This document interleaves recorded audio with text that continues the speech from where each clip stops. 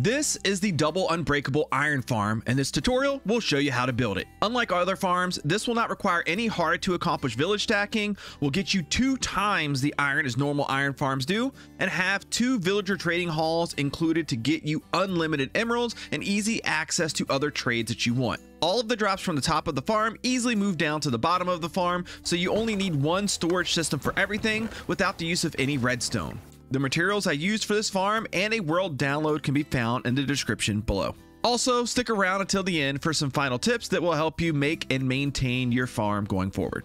So for this tutorial, I loaded up a fresh survival world just to show you that you can, that looks really cool, just to show you that you can make this thing absolutely anywhere in your world. It doesn't really matter where, with a couple of very small exceptions. And those main exceptions are this. First of all, do not build this anywhere else where you have like villager technology already at work. Things like crop farms or villager breeders and things of that nature. Keep it away from those. It's not going to work out well for you, I promise you. Number 2, you probably don't want to make it close to any type of generated Minecraft village.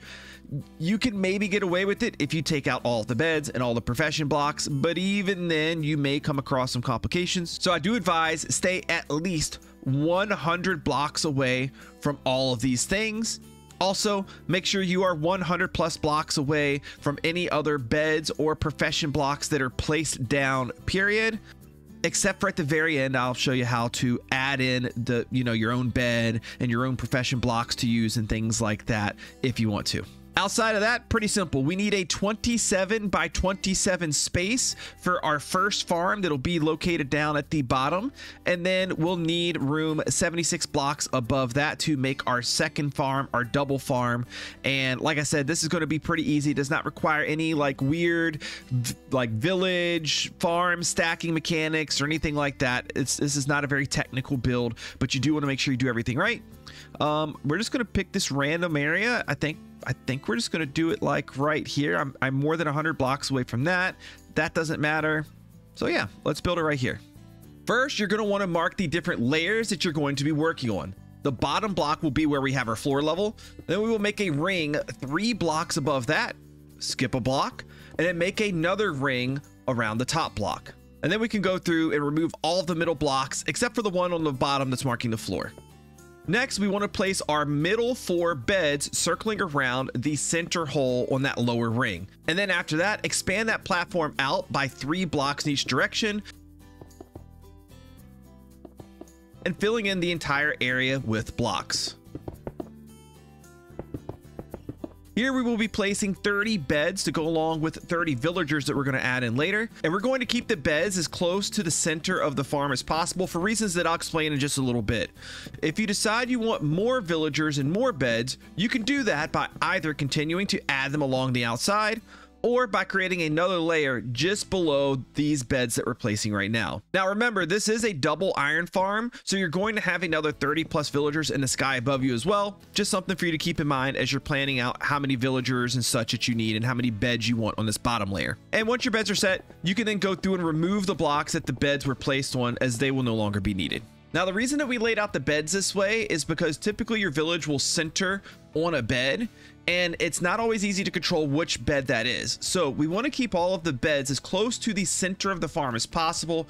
That way our spawning platform can be smaller, and we can still make sure that we get all spawning spots available for our golems to actually be able to spawn on. The way iron golem spawning works is the golem can spawn 8 blocks horizontally away from the center of the village and 6 blocks vertically away from the center of the village on the highest solid block. So basically what we need to do is we need to measure out how big our platform is going to be. I always recommend anytime you make a farm, give yourself a little bit of wiggle room for any type of potential error, changes to the game, calculations, like anything like that that can occur. So if we can go 8 blocks horizontally away from a bed, what we'll do is we'll go 1, 2, 3, 4, 5, 6, 7, and 8. And we're going to leave that last one there as a marker. This is how far out our spawning platform needs to go. And we can do that on all 4 sides.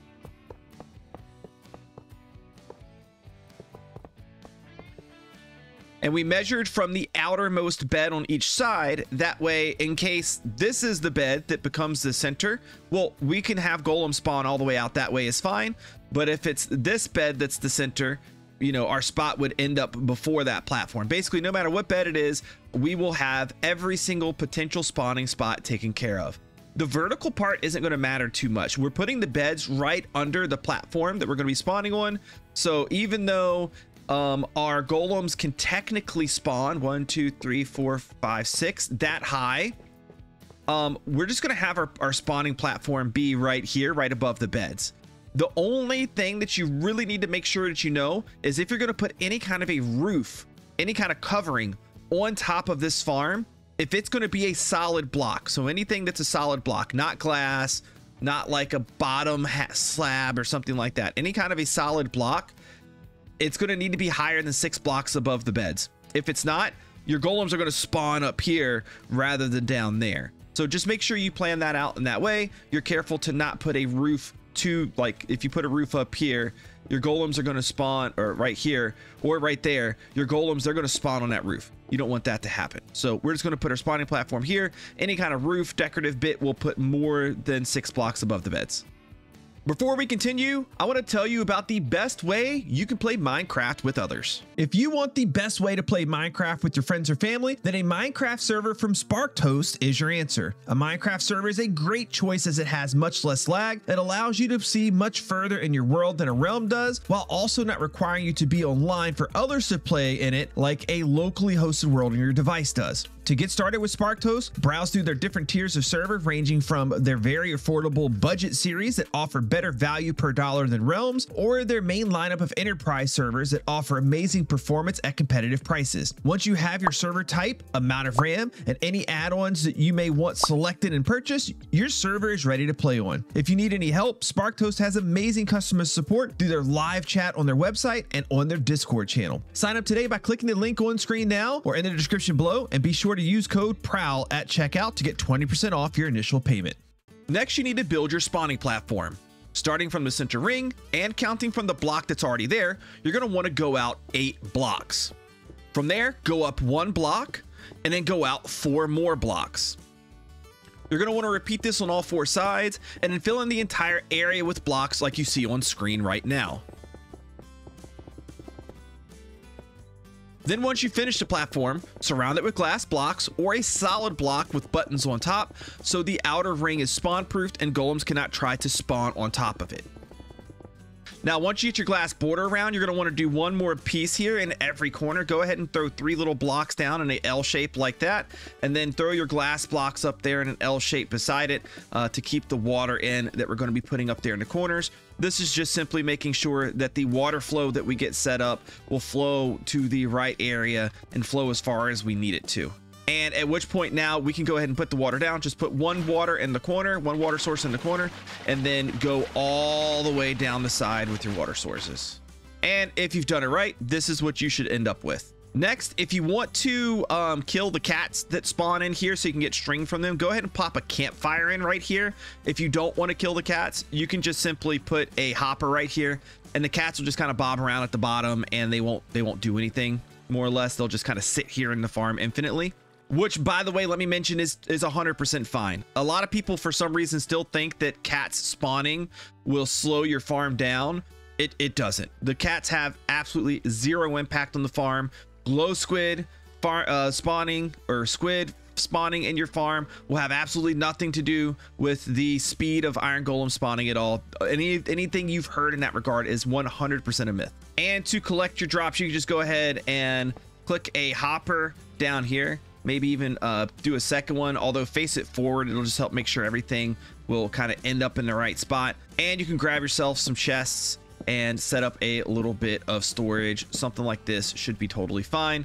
Although the farm is going to be pretty fast because we're doing a double farm. So you may want to end up having more storage in this, but for our purposes, I'm going to keep the storage really simple. Now, before we go to the next section here, I want to explain something else that's really important, and that has to do with the beds and the number of villagers. The way that iron golem spawning works is for a golem to spawn, there has to be a village, which if a villager detects a bed, there's a village. We'll be good there. It requires there to be 20 beds and 10 villagers. If you have 20 beds and 10 villagers, iron golems will spawn. The speed in which iron golems spawn is always the same 100% of the time.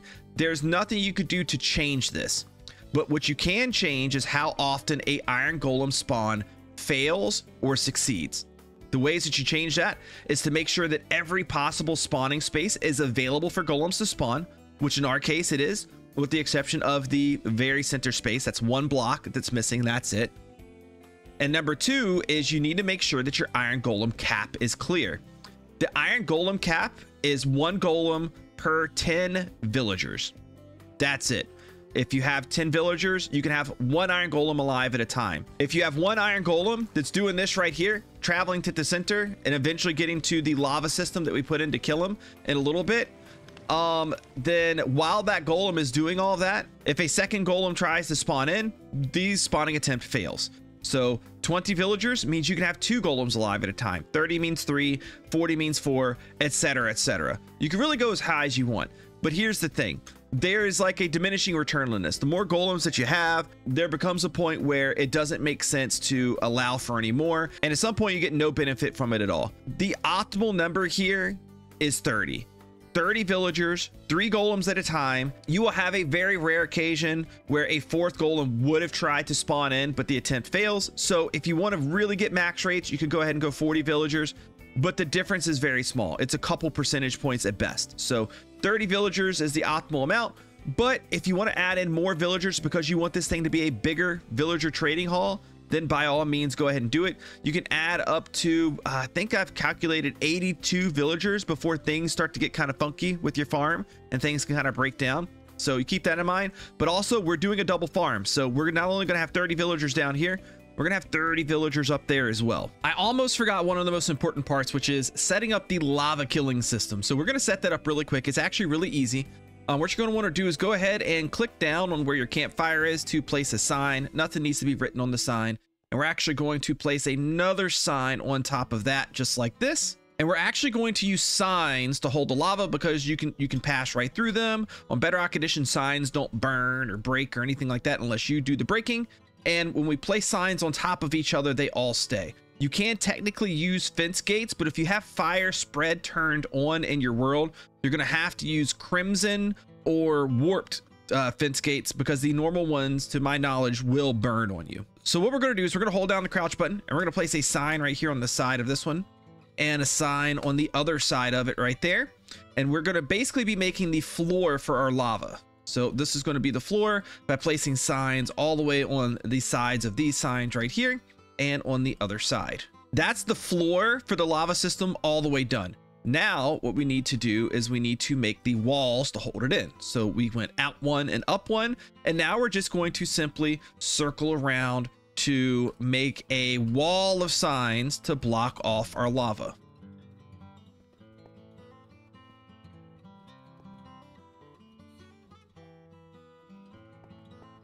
And to test it, all we need to do is place a lava bucket right here in the middle, and you'll see that the lava spreads out. All of the signs stop the lava from coming out. Additionally, the signs on the bottom keep the lava from going down. I can now go ahead and remove these temporary blocks I put in to block the water off, let the water flow into the center, and now golems, as they come in, they will die. Okay, next we need to set our floor for our villager trading area. This is going to be really easy. Go from the center block and go out 11 blocks in each direction and then fill that in. Once your floor is in, come over to your beds, and we want to wall these off because we do want to make sure that no villagers can get to them. So we're just going to make a tight wall around the beds here, just making sure, yeah, that looks good, that we cover all of them up and no villagers can kind of wander into the area.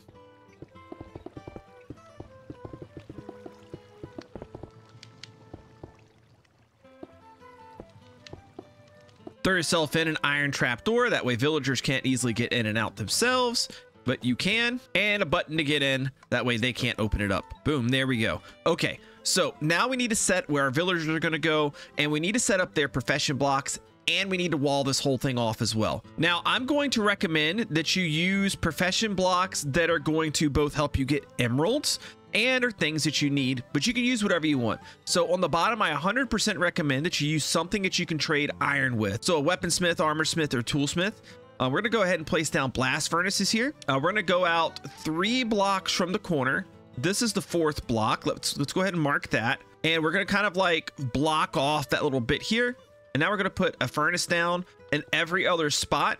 We do need to leave ourselves a way in and out. So we will skip the spot directly to the left of the doorway and to the right of the doorway, just like that. And then we'll continue to mark off all of the corners like we did before. And really, you could put these in whatever type of order or organization you want. The main thing is you want to make sure you have the same number of these as you have of beds. So I've created enough space for you here to do 30 of them, just like we did with the beds here. But if you do more or less beds, you can have more or less of these. Okay, what we ended up with is 8 on all of the sides, except for the side with the doorway, which will have 6. Now, lastly, we need to trap in an area behind all the profession blocks here where we're going to actually trap the villagers. So go up by 3 blocks surrounding all of the profession blocks. And your cells should look something like this. And then later on, we're going to close off the top, but we're not going to do that yet. Okay, so now if you've done as much as I have, you'll have everything kind of boxed in. I didn't really necessarily make it look pretty, but I made it look presentable for you guys to be able to see. Everything is now boxed in. Everything looks good. All of our stuff is where it needs to be. And now's when you bring in the villagers. If you're wondering how to get villagers here, I have a great video showing you how to move villagers. Go check that out. It is popping up on screen right now. But all you're going to do is need to bring in 2 villagers. These guys right here. That's it. That's all you need. Because we're going to let this farm populate itself. So what we're going to do is this guy right here, we're going to give him several stacks of potatoes like so. And then our other guy here, we're going to give him several stacks of potatoes like so. And now all you need to do is wait. If you want to make a villager breeder or bring in more villagers manually, you could do that. That might speed up the process for you a little bit. But honestly, this right here is a breeder all on its own. So these guys, they're going to go through, they're going to breed. And once you wait here long enough, they will breed up to the number of beds that you have, which in our case is 30. Now, as your villagers breed and grow, you're going to want to make sure you do one thing. Any of these guys, the nitwits, you don't want them in your village because they cannot take a profession, so just make sure to get rid of them. Okay, now while you wait for some of the last ones to go ahead and grow up, you're gonna want to start locking these guys into place. You want to get them in their proper area, and you want to make sure that they do not unlink from their profession block. Now, I'm seeing a little issue here myself, which is the fact that like multiple of these guys are getting stuck behind the brewing stands. So I'm going to go ahead and just take those up, the ones that do get stuck. It's not that big of a deal. It's not going to hurt anything. I could break it and I could place it back down. No problem. Whenever you have a guy that's standing on top of his profession block looking down, go ahead and push him. Okay, these kids keep following me. It's driving me insane. Go ahead and push him in like that. Close him off like that. Put a water bucket at his feet. That way he will not unlink from this. And throw in a trap door above the profession block like this. This will keep the baby villagers from getting in, although I think for here they still might be able to get in, but it's fine. They'll work their way back out. It's not a big deal. And it allows you to block him off. So like if baby zombies or something got in here, or maybe a skeleton somehow, like he'd still be safe. They wouldn't be able to get him. So yeah, every single time you see somebody standing on their profession block, looking down at it specifically, that's when you can go ahead and lock them in place like we're doing here. The reason that we use water here is because water will make sure that they do not unlink from their profession block or their bed for any reason. This isn't always 100% necessary, but I've found that it still does to this day help. So we're going to do it just to 100% make sure that our farm is unbreakable. We want to make sure that nothing happens to make it to where we need to do any sort of maintenance to this farm once everybody is set in place. Now, depending on what type of profession blocks you use, sometimes the villagers don't stand on top of it. They stand in front of it and look at it. When you have that happen, what you want to do is place a row of blocks in front of the profession block like this. And what will happen is they'll get on top of the blocks and then they'll go look down at their profession block. Like this guy right here, we don't quite know which one he belongs to yet. So we're going to wait. Ah, there we go. See, he walked over and now he's looking down. So now we know we could push him into here. And we can take this these blocks out and lock him in place. Okay, here we go. All the villagers, they're locked in place now. They're a little twitchy, but they're fine. They will no longer unlink to profession blocks or beds for any reason. This thing is now unbreakable, and you could do what you want with these guys. I always like to go ahead and trade with them, lock them in, place a sign down to say what it is they have, With this sort of interior design, you can even like create storage in here by putting chests either down below or even up above if you want to, in terms of like storing the things that you trade with them, storing your emeralds and stuff like that. But that part I'll let you guys do with as you wish. I've heard a little bit of chaos happening up here. And yes, we do have golems spawning and we do have cats spawning. You see cats drop into the middle there. If you don't want anything happening to the cats, just go ahead and, like I said, don't use the campfire and just leave the hopper down there and that will be perfectly fine. And now we need to move on to the next phase of this, which is we need to create another one of these that'll be slightly different up top. Now, I say slightly different because I'm going to do it in a way that gets these things as close to each other as possible. But if you wanted to, you could literally copy this exact same thing up there. You just have to follow this one simple rule. And that simple rule is we need to go 76 blocks up in the air from where our beds down below us are. The beds are 1 block below where we are standing. So right now we're standing at Y level 70, -1 would be Y level 69. If we go 76 blocks up from that, we would be at Y level 145. So Y level 145 is the lowest point where we could place our beds. And we do want to keep them pretty close because otherwise you're not going to get golem spawns. I'll explain that a little bit. To get up there, I recommend just kind of pillar up close to your signs like this. Don't erase your lava source right there. Do something like this and then go up, pillar up to the Y level where you need to get to. Okay, once you're up at the proper Y level, you're going to want to go down about 3 blocks. I should be able to reach right there. There we go. So we have a 2 block gap right here. This right here is going to be where we place our beds down. But right here is actually going to be the new spawning floor. So you may remember, just like we did down there where we counted out 8 in each direction, up 1 and then out 4. Well, we're going to do that again. The exact same spawning platform is going to be needed.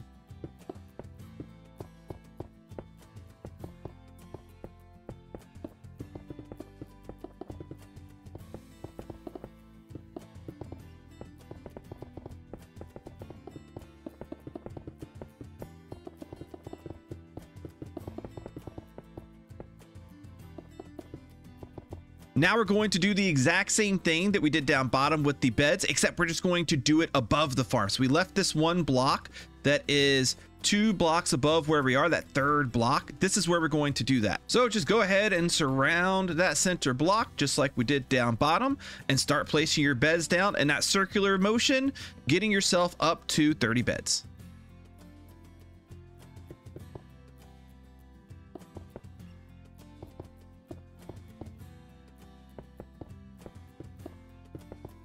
Then come down below to do the lava system the exact same way that we did up top. We're going to start with a sign right here instead of this spot though, because, well, we're going to put something else there. So attach your sign to the sign, put the next sign on top, put the next sign on top of that, and make the exact same thing that we did before on the bottom. And top it off with some lava. And we should be all good to go. Now we can add in our water and get the floor set up above the beds. Actually, before we go up, let's actually go down. I knocked out a block here. Hopefully I can hit this without breaking that. I want to go down maybe a couple blocks here, a few blocks just to have some room to move. And what you're going to do is you're going to place a glass block here, here, and here. Here, go ahead and come out 1 more. Take a fence, an open fence gate actually, and put it right there.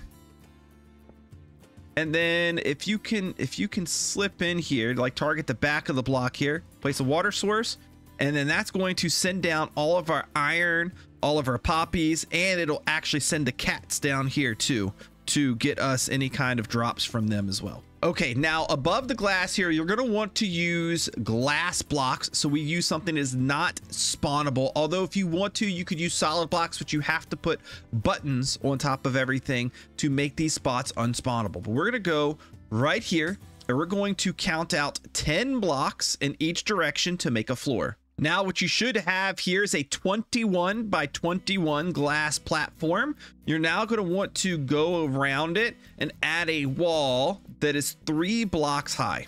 And now you're going to want to go ahead and make yourself a total of 30 cells, just like we did down bottom. Now go ahead and get all of your profession blocks in like we did before. This time you may want to use something like librarians, at least for a lot of these spots, because librarians are going to allow you to trade for books to get enchants for all of your gear. But again, you can use whatever you want here. I just recommend things that you plan on trading regularly, use in these spots. You can make them all the same like I'm doing here, or you can make them different. And I did leave a little like carved out area right here where we can put some storage, maybe an anvil and things of that nature. And also, just like before, you're going to bring 2 villagers here, not a nitwit. 2 villagers here, give them a moment. They should link up to the beds and the profession blocks. There we go. And start throwing them some food so they can start breeding. And go ahead and get them locked into their little spaces and throw in some water and do that for all 30. Okay, now once all of your villagers are set, you should start getting some golem spawns down below once they have done their working little bit. And keep in mind that you can do discounts with these villagers. I'm not going to show that here today, but there's 3 ways to discount villagers that you're going to want to do. And all 3 of these stack together. Thing number 1 is to convert a villager to a zombie and then convert them back to a villager. That will now get a permanent discount. Thing number 2 is add in a little chamber here in the center where you can convert a villager to a zombie and then convert it back. Every time you do that, all of the villagers in the area will also get a small discount. And the third thing you can do is defeat a raid. Whenever you defeat a raid, that will also give you a hero of the village discount, which will give you a total of 3 discounts that will get your prices pretty low for your villagers. You can now remove this column. You could have done this earlier too, but you can get rid of this column. You're gonna have to set yourself some sort of way to get up and down between here, or you can use an elytra to fly. And here's the big thing, is the radius in which you can activate these 2 farms. It's big, but it's not enormous, right? If you go all the way down here and get inside of this villager trading area, that farm up there will not work. But if you get about maybe 4 or 5 blocks above the floor of your farm, you are close enough to activate the other farm. So what I recommend that you do is pick some space sort of in the middle. Let's say right here. Looks like all of our stuff drops out this way. So I think we should be good to like set ourselves a little platform, something like right here. Maybe we even back it up by 1 just to make sure we don't have any drops land on top of us. And then just make yourself a little AFK platform. You can make it look like a little house or whatever you want it to be. It just needs to be a safe place for you to sit and AFK your farm while the loot gets generated. And as you can see, the golems are spawning here. That golem will die. The stuff he drops will fall into the middle. It'll shoot out the edge here, and it will work its way down, landing in here and then working its way into the system. So a couple final housekeeping notes that you need to know. This is super important. Even though this is the Unbreakable Iron Farm, Mojang still likes to try to find a way to break things. But mostly the things that will quote unquote break, they'll probably happen during your initial setup. So if you're ever finding that golems stop spawning for some reason on either floor, or you can't get golems to spawn right in the first place, the basic things that you can do to reset the farm are the following. Number 1, the villagers, you can leave them, they're fine. Number 2, break all of the beds, break all of the profession blocks. Number 3, log off of your world or unload the chunks. Number 4, give the game 10 to 20 minutes to properly delete village data from the database. Number 5, replace your beds and make sure the villagers are linking to them. Number 6, go ahead and get your profession blocks back in place. If you do those things, it should kickstart any farm. Otherwise, make sure you did everything throughout the video right. The villagers can work, you've placed down the water, everything's on the right levels, etc., etc. I did mention to you, once you get everything set, you can now add in your own beds and workstations. So once we have all the villagers up there set, all the villagers down here set, if I want a bed in here, I can have one. If I want a bed up there, or maybe I want to have a bed in here, that's fine. No villagers will link to it. It won't mess anything with the farm up at all. I can add in profession blocks, whatever I want. I don't have to worry about any sorts of issues happening once everything and everybody is locked into place. And that's it. You should now be getting up to about 816 or so iron per hour from this farm.